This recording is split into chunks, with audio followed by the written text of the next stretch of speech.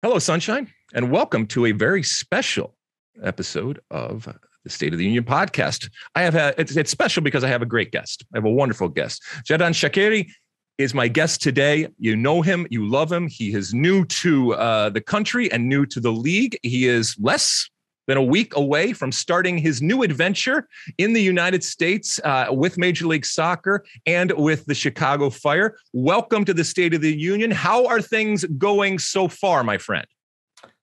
Thank you. First of all, a pleasure to speak to you. Also, you played also football, as I know. So many years ago, back before you were born.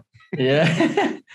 No, pleasure to be here. I'm very excited to know the new country too, and I'm very proud to sign for the Chicago Fire, and I can't wait to start the season with the guys, with the club, and Now, really I know some people are calling you Shaq. Can we call you Shaq? Is that okay? Yeah, of course, man. Okay. Yeah. I just want to make sure. I always ask, I asked when Zlatan came here, I asked if there was a nickname that he wanted. Chicharito, when he came here, I asked, all right, we're going to stick with Shaq. Yeah. All right, Shaq. So here's the deal. You are going to be in not only a new country and a new culture, but also a new league with all sorts of interesting challenges on and off the field. For example, you are starting the season off this weekend. You go down to Florida, down to Miami. Could be very, very hot down there. And then you come back the next week, back to Chicago, and it could be very, very cold. How much research and information did you have when you made this decision to come to Major League Soccer?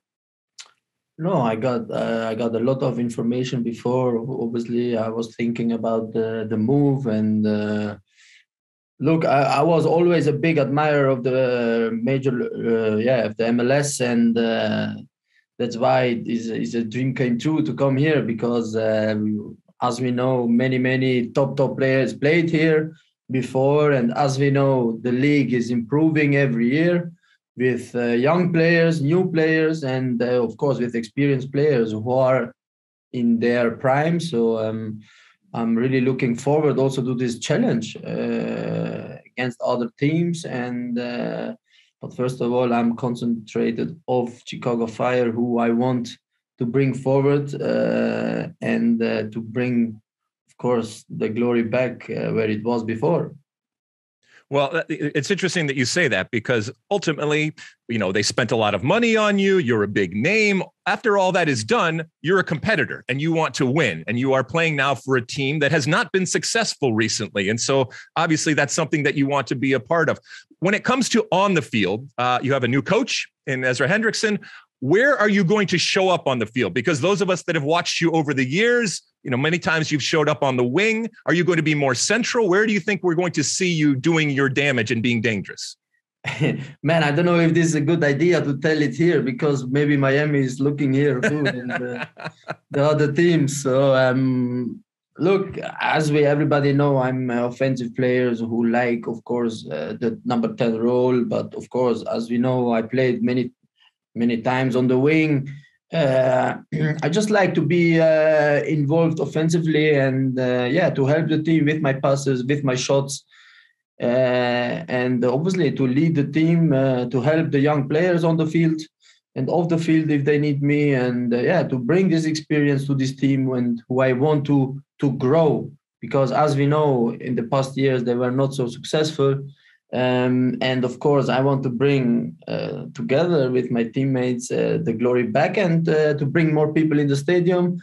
As we know, we have football, we have basketball, who are in the first rank at the moment than soccer. So I want to change that then to bring soccer again for the people, and that the people comes to watch us in the stadium and to be successful. This is the most important thing for me. Sometimes to be successful on the field, you have to have things in order off the field. Have you found, for example, a place to live? At the moment, I'm still in the hotel and I'm looking for some places to live. But really, so far, I'm really happy with the city. It's a very nice city. Of course, a bit cold at the moment, but as we know, in Switzerland, it's the same. It's do you want to live downtown, or do you want to live in the suburbs? Where would you like to live? To be honest, I didn't decide now, but I'm looking for some places now downtown, a bit outside of the city. But of course, I'm always the guy who likes to live in the city because I want to be involved with the city a bit and to know the city better. As we know, Chicago is big, and I need to see a lot of things. So I'm looking really forward also to this off the field to know the city better.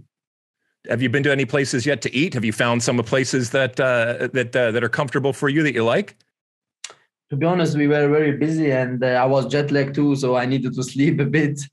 And I didn't have a lot of time because, of course, the season started now, and I'm focused, of course, on the work. And but there's going to be a lot of time to see the city and some good places for sure. So you're going to get a crash course in not just Major League Soccer, but soccer in the United States and in North America. When you were looking at it from the outside over the last years and looking in, what was your perception of the game and obviously Major League Soccer? As I said before, I was following the MLS for a long time, and I checked always, of course, the time sometimes is not. But I watched always the playoffs and the finals. So it's not that I don't have a clue about the league. I know exactly what I want, and I wanted to come here and to help this club. And with of course, as we know, George Heitz is a long friend of me who I know from FC Basel, who was also we were very successful in Basel, and I'm looking forward really with this club to work hard first of all, and to reach the goals what I want, and of course what the club wants in the near future. You mentioned George Heitz, the sporting director at Chicago, and your past and your history with him at Basel. Does this deal happen without George Heitz there? I'm not a guy or a player who follows friends or stuff. I'm a guy who wants to work hard and to make everything for the success. And probably could be also happen without George. But of course, George played a big role in this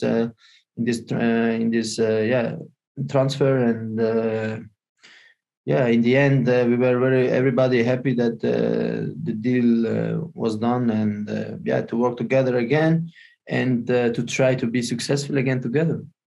I know you're very new to the team and obviously to your teammates, but give me some names that we should be looking for other than Shaqiri going forward with this Chicago team in 2022. Look, so far I've been a few trainings now, and I didn't play one game with the team yet, so it was only from outside. But we have really talented team, young players who really are exciting to watch, And I was surprised how good the American players are here, and the Latin players, and there are many good players, but. Let's surprise people, and let's see who gonna surprise us. But the players are I'm very happy that they are very talented, and they want to work hard, the youngsters, and this is also an important thing because if you want success, you need the hard work, and as a team, you need to hard work to get the results, and first of all, and then to get to the playoffs, you need a lot of things to do very well. I'm assuming that you've been to the United States before, but what are some of the cities that you're looking forward to visiting? Oh, to be honest, I didn't think about this yet because I'm so focused on the work and on the start of the season, But like I said before, there's gonna be a lot of times to think about this. But I went to New York already, with Liverpool. I went to Boston. So privately, I couldn't go too much to America now. With COVID, was also a bit a problem because at that time I wanted to go to America, and then COVID came. So it was difficult to travel with COVID in the States. And but I'm looking forward to see many places. As we know, we travel a lot with the team. we're gonna stay sometimes 2-3 days there. So we're gonna see a lot of things, and I'm looking really forward to this too. Your international career is continuing on. I'm assuming you've already, congratulations, by the way, they already qualified. What are you going to do in this year to make yourself better in order to obviously help Switzerland in the World Cup in Qatar? Yeah, for me, first of all, was really something special that we qualified, because we had a strong group with Italy, a big opponent and competitor. So I'm really happy, and how we did with. We had also a new coach, so it was not really simple to play this campaign with the new coach and with his new ideas. But we did very well, and very proud of this team, how they dealt with. And in the end, was the most important thing to qualify. And it was an amazing day for us. I'm really, really looking forward to my, I think, third or fourth World Cup. So I'm gonna be differently in the winter, and I'm really looking forward to this too. But it's a long way, another few months, 6 months, more than 6 months till we play. So I'm really looking forward to play again with my country and to try to be successful with them too. Did you discuss the move to Major League Soccer and to the Chicago Fire with your national team? Yeah, of course, because I was in Switzerland. I watched one derby in Zurich. Was a derby, and in the stadium, our national team coach was also there. Surprisingly, I didn't know. So he came to me and we spoke about this. And I was just in Switzerland to do the medical, and watched on a night this game. And we spoke about this also earlier on the phone. So he's also very happy for me, and that I move on. And for him, it's the most important thing to be fit and to get games on my legs. And there is a long way till the World Cup comes, but he wants me happy, and he wants me fit. That is the most important thing for him. A couple more questions, then I'll let you go. And one more about the World Cup. Obviously, this is a World Cup that's incredibly unique and different. You're a veteran, as you mentioned. You know what a World Cup is in the traditional sense. What do you think the biggest challenge is going to be for players that are going to play in a World Cup in November and December of a year for the first time? I think it's going to be differently, because we are not used to play in the winter. A World Cup, and is like it's middle of the season, I think.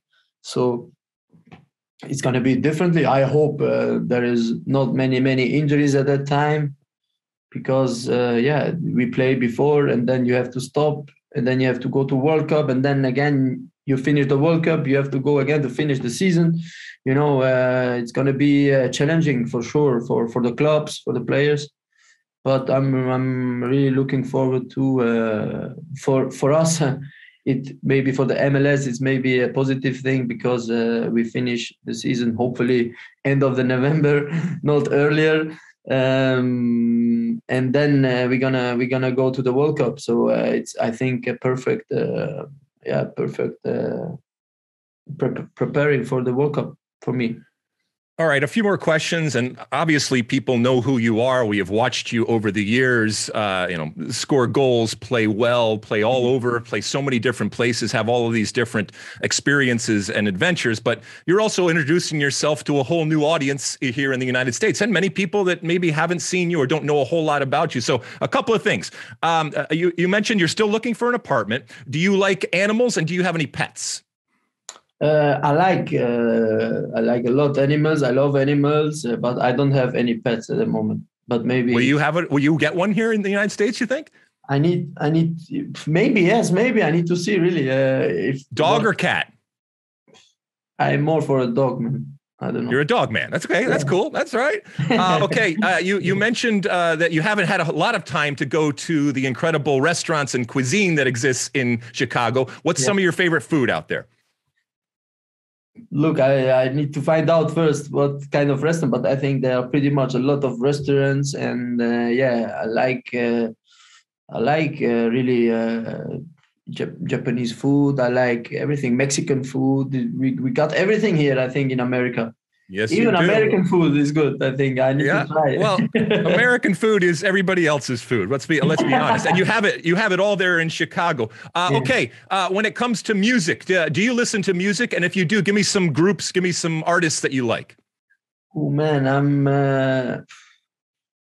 I like hip hop, R&B a lot. I like the American rappers a lot, but I listen to Latino sound too. I like sometimes. At the moment, American rapper, I listen to Ghana. Okay, I like him. All right. Yeah. Did you watch the Super Bowl? Yeah, of course, man. Okay. Yeah. That was pretty spectacular halftime. Yes, no, was unbelievable nice. Yeah. That was awesome. Let's see. What about how about movies? Are you a big fan of movies? What kind of stuff are you watching or have watched? I like a lot of movies. As you know, we travel a lot, so we have to watch some movies. Or I like a lot of documentaries. I like also, but my favorite really movie artist is Leonardo DiCaprio. Mm-hmm. He had always for me really very nice movies, good movies, funny movies too, and the Wolf of Wall Street, for example. There you go. There you go. The Wolf of Wall Street. Who I watched too, so it was amazing. All right. Well, maybe in your American adventure, you can hang out with Leo. You can go get some sushi with him.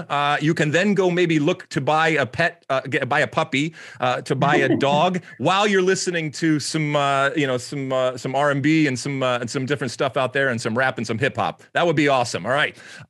Listen, if you were to tell, this is the last question here. If you were to describe yourself to people out there that maybe haven't seen you play before in terms of the player that you are on the field, because ultimately that's the most important thing. That's what people are paying money to see. They have paid a lot of money for you. How would you describe yourself as a soccer player? I'm really the guy who don't like to speak about my strength and stuff, you know. I leave this to other people, but of course, I'm a game changer. You know, I can decide games with one shot or with one pass. And this is also my goal with this team, you know, to help this team with my strengths, with my technique, with my free kicks. This is my strength, I think, who I can help. I can, as we see many times, I scored some very nice goals from far. I shoot, I have a good shot, I have a good left foot, and my right foot is okay only for my car at the moment, but sometimes it's also stand not on. my right Just stand foot. on. Yeah. Will you be taking free kicks for Chicago this year? Yeah, of course. Yeah, I need to try. Also, I want to score again free kicks, and I need to practice these two every day, and this is also very important. Well, Shaq, good luck. Welcome. Hope it's a wonderful adventure on and off the field. I hope it's everything that you want. I hope you get that apartment. I hope you get that puppy dog. And I hope that you get the opportunity to experience not just Chicago as a soccer market, but all of the wonderful things that Chicago has to offer and the country. And let's be honest, Canada too. So good luck this weekend. You start out, as I said, down there against Inter Miami for your first game. And then the people of Chicago, you can see your own Shaq, Xherdan Shaqiri, with his Chicago Fire in 2022 as they look to get back on track at home in the following weekend against Orlando. Ooh, Orlando. All right, my friend. Thank you very much. Thank you, man. Thank you. It was a pleasure to speak to you, man. All right. That was wonderful. Thank you very much to Xherdan Shaqiri. And thank you all for tuning into this special episode of the State of the Union. You like that clip? Well, my State of the Union podcast drops every week. Subscribe now on Apple Podcasts, Spotify, or wherever you get your podcasts.